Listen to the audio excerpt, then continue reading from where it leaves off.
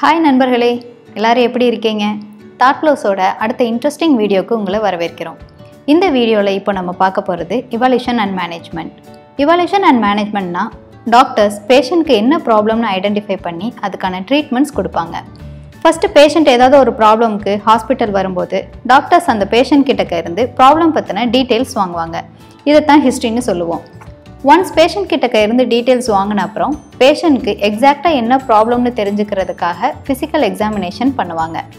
Physical எக்ஸாமினேஷனுக்கு அப்புறம் doctors பேஷண்ட்க்கு என்ன treatment கொடுக்கலான்னு டிசைட் பண்ணுவாங்க. இதை தான் மெடிக்கல் டெசிஷன் மேக்கிங்னு சொல்லுவோம். இப்போ பார்த்த எல்லாமே தான் evaluation and management. Evaluation and மேனேஜ்மெண்ட்டில் code பண்ணுறதுக்கு டோட்டலாக 7 காம்போனன்ட்ஸ் இருக்குது.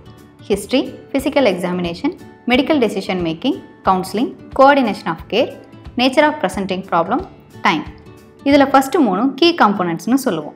மீதி இருக்கிறனாலும் கான்ட்ரிபியூட்டிங் காம்போனன்ட்ஸ்னு சொல்லுவோம். கான்ட்ரிபியூட்டிங் காம்போனன்ட்ஸ் கீ காம்போனன்ட்ஸ்க்கு சப்போர்ட்டிங் ஃபேக்டர்ஸாக இருக்கும். இப்போ நம்ம ஒவ்வொரு காம்போனன்ட்ஸ் பற்றியும் டீட்டெயில்ஸாக பார்க்கலாம். First 1 history. பேஷண்ட் பற்றின கம்ப்ளீட் டீட்டெயில்ஸ் கலெக்ட் பண்ணுறது தான் ஹிஸ்ட்ரி. ஒன்ஸ் ஹிஸ்ட்ரி கலெக்ட் பண்ண அப்புறம் டாக்டர்ஸ் பேஷண்ட்க்கு ஃபிசிக்கல் எக்ஸாமினேஷன் ஸ்டார்ட் பண்ணிடுவாங்க.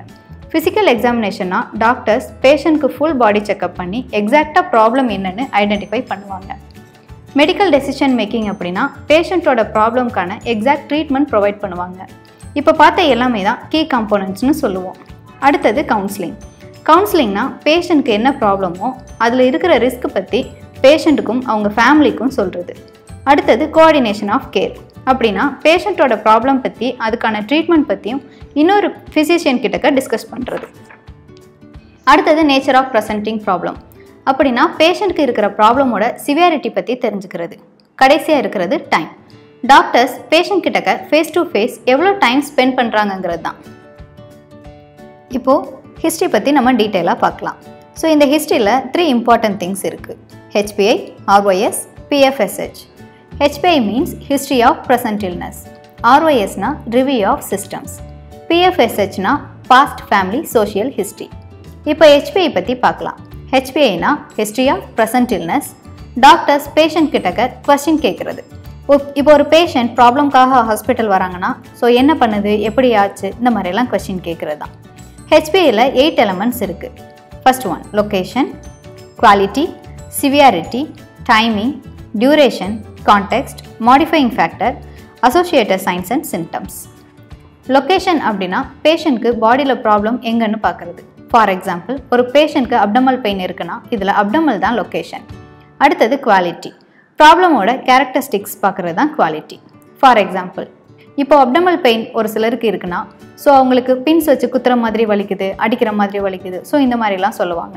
ஸோ அதுதான் குவாலிட்டி. அடுத்தது சிவியாரிட்டி. பேஷண்ட்க்கு ப்ராப்ளம் எந்த அளவுக்கு சிவியராக இருக்குன்னு பார்க்கணும். மைல்டாக இருக்கா, மாட்ரேட்டாக இருக்கா, சிவியராக இருக்கான்னு பார்க்குறது. இப்போ ஒரு பேஷண்ட்க்கு மைல்டு அப்டமல் பெயின்னா இதில் மைல்டு தான் சிவியாரிட்டியாக எடுத்துக்கணும். டைமிங்னா எப்போ ப்ராப்ளம் ஆரம்பித்தது, லைக் மார்னிங்லேருந்து ப்ராப்ளம் இருக்குது, ஈவினிங்லேருந்து ப்ராப்ளம் இருக்குது, ஸோ இந்த மாதிரி ஸ்பெசிஃபிக் டைம் சொல்லுவாங்க இல்லையா, ஸோ அதுதான் டைமிங்னு எடுத்துக்குவோம். ஃபார் எக்ஸாம்பிள் ஒரு பேஷண்ட்க்கு அப்டமல் பெயின் மார்னிங் 8 o'clockலேருந்து இருக்குன்னா இதில் 8 o'clock தான் டைமிங்காக கன்சிடர் பண்ணணும். அடுத்தது டியூரேஷன். பேஷண்ட்க்கு பெயின் எவ்வளோ நேரமாக இருக்குது, ஸோ இந்த ப்ராப்ளம் எவ்வளோ நாளாக இருக்குது அப்படிங்கிறதெல்லாம் தெரிஞ்சுக்கிறது. For example பேஷண்ட்க்கு அப்டமல் pain for the last 2 days இருக்குது. ஸோ இதில் லாஸ்ட் 2 days அப்படிங்கிறது தான் டியூரேஷனாக கன்சிடர் பண்ணணும். அடுத்தது கான்டெக்ஸ்ட். ஸோ ப்ராப்ளம்க்கான ரீசன் தெரிஞ்சுக்கிறது. ஃபார் எக்ஸாம்பிள் பேஷண்ட்க்கு அப்டமல் பெயின் ஒரு ஃபுட் பாய்சன்னாலேயோ இல்லை கீழே விழுந்ததுனாலையோ ஸோ இதனால எந்த ரீசன்னால வேணாலும் வந்திருக்கலாம். ஸோ அந்த ரீசன் என்னன்னு பார்க்குறது தான் context. Modifying factors. Modifying ஃபேக்டர்னா patient ஹாஸ்பிட்டலுக்கு வரதுக்கு முன்னாடி ஏதாவது ரெமெடி எடுத்திருக்காங்களா, லைக் டேப்லெட்ஸ் எதுவும் எடுத்திருக்காங்களா, ஸோ அப்படிங்கிறத பார்க்குறது தான் மாடிஃபையிங் ஃபேக்டர்ஸ். அடுத்தது associated science and symptoms.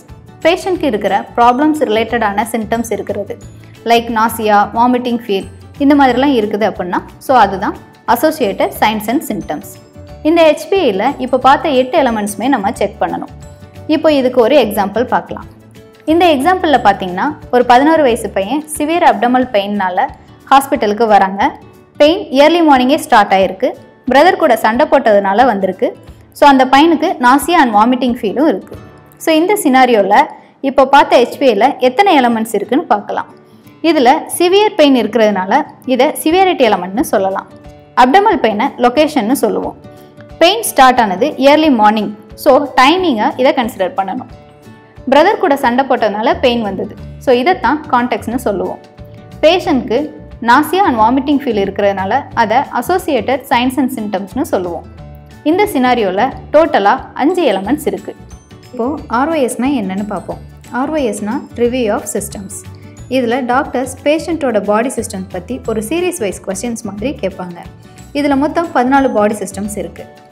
First one constitutional system, ice, ENT, cardiovascular, respiratory, gastrointestinal, genito-urinary, musculoskeletal, integumentary, neurological, psychiatric, endocrine, hematologic, allergic. இந்த 14 சிஸ்டமில் டாக்டர்ஸ் பேஷண்ட் கிட்டக்க இருந்து எவ்வளோ சிஸ்டம்ஸ் பற்றி தெரிஞ்சுக்கிறாங்கன்னு பார்க்கணும். ஃபார் எக்ஸாம்பிள், இந்த சாம்பிளில் பார்த்தீங்கன்னா genito-urinary systems, no dysuria. musculoskeletal சிஸ்டம்ஸில் பார்த்தீங்கன்னா ஜாயிண்ட் பெயின்ஸ் எதுவுமே இல்லை. நியூரலாஜிக் symptoms negative. Lymphatic systems negative. Skin systems no ரேஷ். இந்த மாதிரி டாக்டர்ஸ் பேஷண்ட் கிட்டக்க எவ்வளோ சிஸ்டம்ஸ் பார்த்துருக்காங்கன்னு நம்ம செக் பண்ணணும். அடுத்தது PFSH, past family social history. இதில் 3 பார்ட்ஸ் செக் பண்ணுவோம். First one past history, family history, social history. Past ஹிஸ்ட்ரினா பேஷண்ட்க்கு இதுக்கு முன்னாடி ஏதாவது ஆப்ரேஷன் நடந்திருந்ததா, இல்லை காயம் பட்டது, ஏதாவது நோயினால் பாதிக்கப்பட்டது, இந்த மாதிரி ஹிஸ்ட்ரி செக் பண்ணுறது தான் பாஸ்ட் ஹிஸ்ட்ரி.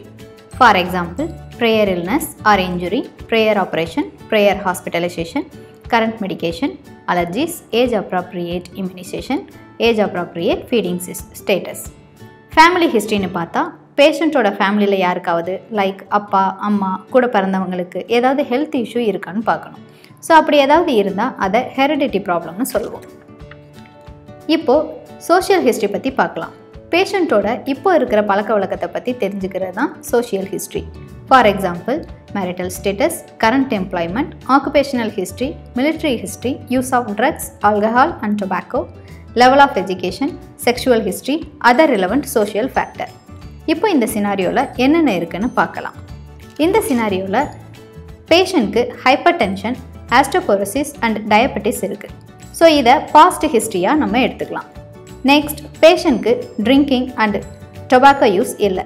ஸோ இதை சோஷியல் ஹிஸ்ட்ரியாக கன்சிடர் பண்ணிக்குவோம். பேஷண்ட்டோட அப்பாவுக்கு டயபெட்டிக்ஸ் இருக்குது. ஸோ இதை ஃபேமிலி ஹிஸ்ட்ரியாக கன்சிடர் பண்ணிக்குவோம். இப்போது HPI, ROS, PFSH எப்படி டிவைட் பண்ணுறதுன்னு பார்க்கலாம். எப்போவுமே ஒரு பேஷண்ட் கிட்ட இருந்து டாக்டர்ஸ் இந்த எல்லா டேட்டாவும் கலெக்ட் பண்ணுறது பாசிபிள் இல்லை. அதனால தான் இதை டிவைட் பண்ணியிருக்காங்க. இப்போ HPIயில் நம்ம பார்த்தோன்னா 8 எலமெண்ட்ஸ் இருக்குது. இதை 2 பார்ட்டாக டிவைட் பண்ணுவோம். ஒன்று ப்ரீஃப் HPI, இன்னொன்று எக்ஸ்டெண்டட் HPI. ப்ரீஃப் HPIயில் பார்த்திங்கன்னா 8 எலமெண்ட்ஸில் 1லேருந்து 3 எலமெண்ட்ஸ் இருக்கணும். இதே இது எக்ஸ்டெண்டடில் பார்த்திங்கன்னா 4லேருந்து 4க்கு அதிகமான எலமெண்ட்ஸ் இருக்கணும். ROSயில் பார்த்தோம்னா 14 சிஸ்டம்ஸ் இருக்குது. இதை எப்படி டிவைட் பண்ணுறதுனா, ஃபர்ஸ்ட் ஒன் பெர்டினன்ட். டாக்டர்ஸ் ஏதாவது ஒரே ஒரு சிஸ்டம் மட்டும் டாக்குமெண்ட் பண்ணியிருந்தாங்கன்னா பெர்டினண்ட்டாக சொல்லுவோம். இதே இது 2லேருந்து 9 சிஸ்டம்ஸ் வரைக்கும் டாக்குமெண்ட் பண்ணியிருந்தாங்கன்னா எக்ஸ்டெண்டட்னு சொல்லுவோம். ஸோ 10லேருந்து 10க்கு அதிகமான சிஸ்டம்ஸ் டாக்குமெண்ட் பண்ணியிருந்தாங்கன்னா அதை கம்ப்ளீட் ROSன்னு சொல்லுவோம். அடுத்தது PFSH. இதை 2ஆக டிவைட் பண்ணலாம். First one pertinent. இதில் பேஷண்ட்டோட பாஸ்ட், ஃபேமிலி ஆர் சோஷியல் ஹிஸ்ட்ரியிலேருந்து ஏதாவது ஒரு ஹிஸ்ட்ரி இருந்தால் போதும். இதே இது கம்ப்ளீட்க்கு 2லேருந்து 3 ஹிஸ்ட்ரி இருக்கணும். அடுத்தது லெவல் ஆஃப் ஹிஸ்ட்ரி பார்க்கலாம். இதை 4ஆக டிவைட் பண்ணுவோம். First one problem focused, next expanded problem focused, third one detail, fourth one கம்ப்ரென்சிவ். இதை எல்லாத்தையும் இப்போது ஹிஸ்ட்ரி டேபிள் யூஸ் பண்ணி பார்க்கலாம். இப்போது ப்ராப்ளம் ஃபோக்கஸ்டு ஹிஸ்ட்ரி எடுக்கணும்னா HPIயில் 1லேருந்து 3 எலமெண்ட்ஸ் இருக்கணும். ROSலையும் PFSHலையும் எதுவும் இருக்கணும்னு தேவையில்லை. இதே இது எக்ஸ்பேண்டட் ப்ராப்ளம் ஃபோக்கஸ் லெவல் எடுக்கணும்னா HPIயில் 1லேருந்து 3 எலமெண்ட்ஸ் இருக்கணும். ROSல ஏதாவது ஒரு சிஸ்டம் டாக்குமெண்ட் பண்ணியிருக்கணும். PFSHல எதுவும் தேவையில்லை. கம்ப்ரென்சிவ் ஹிஸ்ட்ரி எடுக்கணும்னா HPIயில் 4 இல்லைனா 4க்கு அதிகமான எலமெண்ட்ஸ் இருக்கணும். ROSல 10 இல்லைனா அதிகமான சிஸ்டம்ஸ் டாக்குமெண்ட் பண்ணியிருக்கணும். PFSHல ஏதாவது 2 இல்லைனா 3 ஹிஸ்ட்ரி இருக்கணும். இந்த டேபிள் 3 of 3 ரூல் படி இருக்கும். இந்த 3 காம்போனன்ட்ஸும் மீட் ஆனால் மட்டும்தான் நம்மளால் ஸ்பெசிஃபிக் லெவல் எடுக்க முடியும். அப்படி 3 காம்போனன்ட்ஸும் இல்லைனா நம்ம டவுன் கோட் பண்ணணும். இப்போ ஒரு எக்ஸாம்பிள் பார்க்கலாம். HPIல 4 எலமெண்ட்ஸ் இருக்குது. ROSல 10 சிஸ்டம்ஸ் இருக்குது. இதில் PFSHல ஒரு ஹிஸ்ட்ரி இருக்குது. இந்த லெவல் ஆஃப் ஹிஸ்ட்ரியில் பார்த்தீங்கன்னா டீட்டெயில்டு ஹிஸ்ட்ரியாக தான் எடுக்கணும். இதை காம்ப்ரஹென்சிவாக எடுக்கணும்னா PFSHல 2 இல்லைனா 3 ஹிஸ்ட்ரி இருக்கணும். அப்படி இல்லாததுனால டவுன் கோடிங் பண்ணி டீட்டெயில்டு ஹிஸ்ட்ரியாக எடுத்திருக்கோம். இப்போது இன்னொரு எக்ஸாம்பிள் பார்க்கலாம். HPIல 3 எலமெண்ட்ஸ் இருக்குது.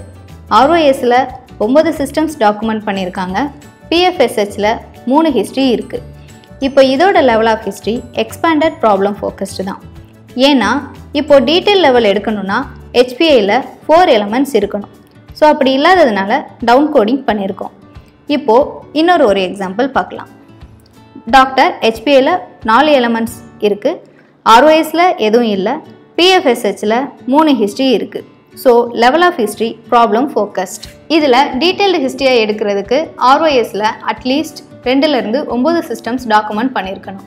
அப்படி இல்லாததுனால டவுன் கோடிங் பண்ணியிருக்கோம். ஸோ லெவல் ஆஃப் ஹிஸ்ட்ரியை ப்ராப்ளம் ஃபோக்கஸ்டாக எடுத்திருக்கோம். இப்போது இன்னும் புரிஞ்சுக்கிறதுக்கு ஒரு சாம்பிள் சார்ட் பார்க்கலாம். பேஷண்ட் ஹாஸ்பிட்டலுக்கு வந்த ரீசன் பார்த்திங்கன்னா லேசரேஷன் ஆஃப் லெக். இதில் HPI பார்த்தோம்னா பேஷண்ட் மரம் வெட்டும்போது கத்திப்பட்டு காலில் அடிபட்டிருக்கு. இந்த சினாரியோவில் knife to cut a tree அதை கான்டெக்ஸ்டாக எடுப்போம். Location left leg.